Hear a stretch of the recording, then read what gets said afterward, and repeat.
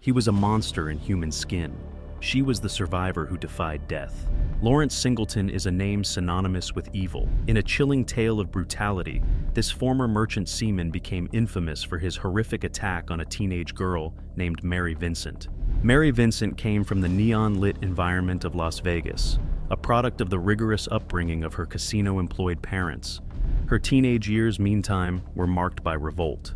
Often absent from school, she regularly disobeyed parental authority and even moved about in a nomadic manner with her boyfriend, living out of a car in the seaside town of Sausalito, California.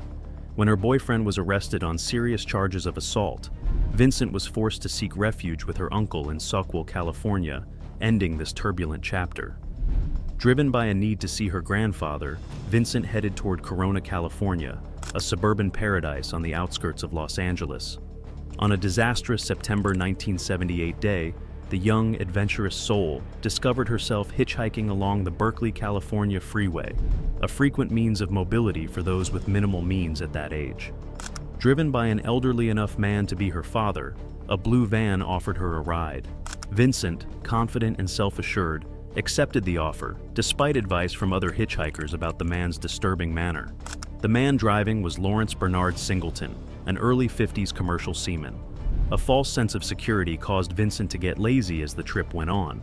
She attributed his early gestures to the man's age and maybe loneliness, discounting them as mere oddities. She had no idea that this apparently everyday meeting was about to become horrifically bad. When Singleton stopped for a little stop on their road excursion, things became really bad. Eager to stretch her legs, Vincent got out of the van and savored the little getaway from the packed quarters. Everything changed right away as she stooped to tie her shoes. Her world vanished to black as she collapsed to the ground after a terrible hit to the back of her skull. When Vincent arrived, she felt terror. Over her, Singleton loomed, his features distorted in a manner she had never seen before. She was helpless, caught, as he unleashed unthinkable cruelty. Every syllable he spits carried threats, and horror paralyzed her. Her spirit cracked, her body bruised. Her wrists shackled, Singleton drove her once more, her fate unclear. Driven to a far-off location, he finally released her hands, only to compel her to sip something disgusting. The flavor was sour, and soon the alcohol hit her like a hammer, driving her farther down the path of suffering. Larry determined the girl would have to go since he may perhaps identify him and sexually abused her repeatedly. Mary woke up and Larry told her to lie on the road. She kept begging him to let her leave. Calm and cool, Singleton stood there carrying a hatchet. He started asking, "You want to be free? I will release you." Time appeared to slow as he raised the sword and mercilessly brought it down. Vincent's cry reverberated throughout the barren space, but it went unheard as her arms were cut off from her body. Shoving her into a concrete conduit as though she were nothing more than trash, Singleton left her there damaged and thrown away. Though the darkness was choking and the suffering was intolerable, a tiny spark of life still burned inside her. Vincent crept out of that awful spot, her body screaming in agony, every last bit of strength. Driven simply to survive, naked and exposed, she lurched toward the freeway. The first cars that passed by turned away from her, too startled and afraid to stop. Ultimately, though, a couple on vacation noticed her and couldn't turn away. Stopping to try to console her, they covered her in anything they had in their car. They drove Mary to the closest airport, asked for assistance, and turned Vincent over to be cared for by medical experts. Resilient in the face of unfathomable suffering, Mary gave police a thorough composite sketch and description of her assailant, which turned out to be very vital evidence. Larry Singleton's arrest resulted from a neighbor of his identifying him from the sketch. 6 months later, Mary was facing her assailant in court, where her bravery helped to get his conviction. Singleton received a just 14-year prison term, despite the seriousness of his conduct. "If I had the power, I would send him to prison for the rest of his natural life," the presiding judge said, clearly frustrated with the few choices for sentencing. Still, Singleton exhibited no regret. Leaning toward Mary in a freezing moment during the trial, he muttered, "I'll finish this job if it takes me the rest of my life." His comments shivered the courtroom, highlighting the risk he still presented. Mary later obtained a $2.56 million civil ruling against Singleton, but she couldn't recover a thing since he had no assets on record. The people clearly objected to Singleton's low sentencing. Many believed that justice had not been done, and this group's indignation resulted in major law changes.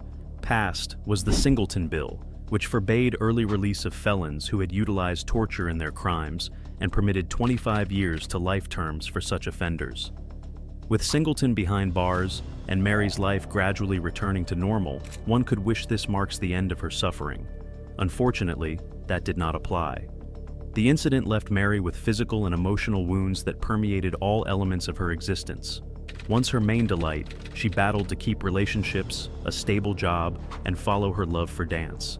Notwithstanding these obstacles, Mary turned her suffering into a committed mother of two and a successful artist.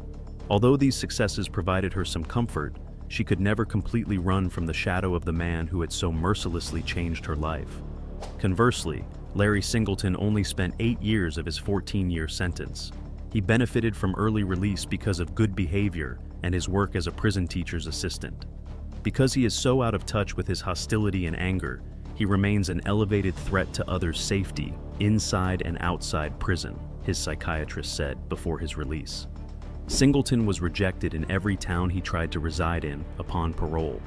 Given his horrific past, residents were understandably disgusted by the idea of him living close by. Singleton was finally allowed to live in a trailer on the land of the San Quentin jail following repeated abortive attempts at relocation.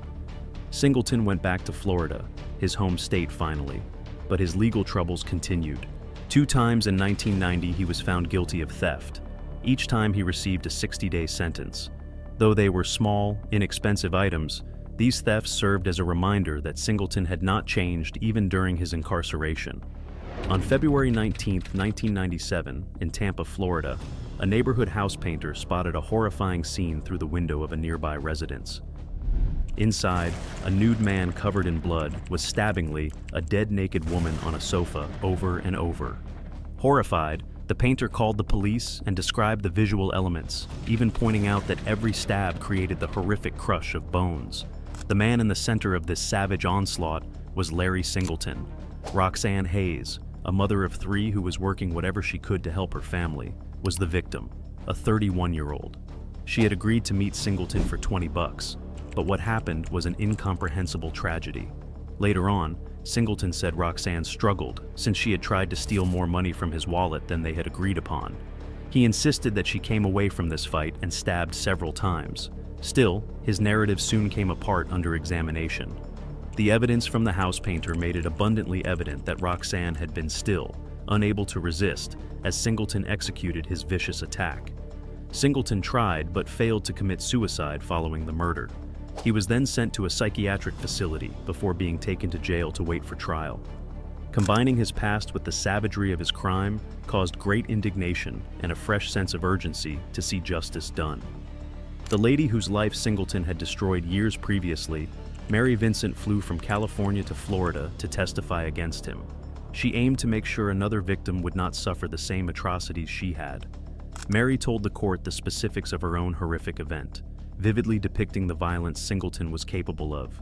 "I was raped. I got my arms cut off. He carried a hatchet. He dropped me off to die."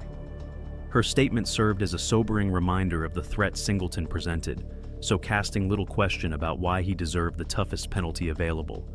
Singleton's defense sought to contend that, driven by intense emotion, he had not meant to kill Roxanne. Rather, it was a sad error. The jury saw through this defense, though, and after 4 hours of deliberation, decided him guilty of murder. Larry Singleton received a death sentence on April 14, 1998, for the cruel and horrible murder of Roxanne Hayes. Singleton seemed apathetic and without regret for his crimes as the judge sentenced him. In his last comments, Judge Anderson denounced Singleton's actions, saying, "This was an unjustified, senseless death of a human life. Our times are better than those of Sodom and Gomorrah." Spending the following few years on death row, Singleton awaited his execution. But at 74, he passed cancer on December 28, 2001, before his sentence could be served. Though Singleton's passing signaled the end of his existence, it did not bring any closure for everyone. Many think Mary and Roxanne were not his only victims. Singleton might have been behind as many as a dozen murders over the years. So that is all the time we had today, folks. Hope you enjoyed this video. Do not forget to subscribe to our channel and do hit the bell icon on your way out. See you all next time.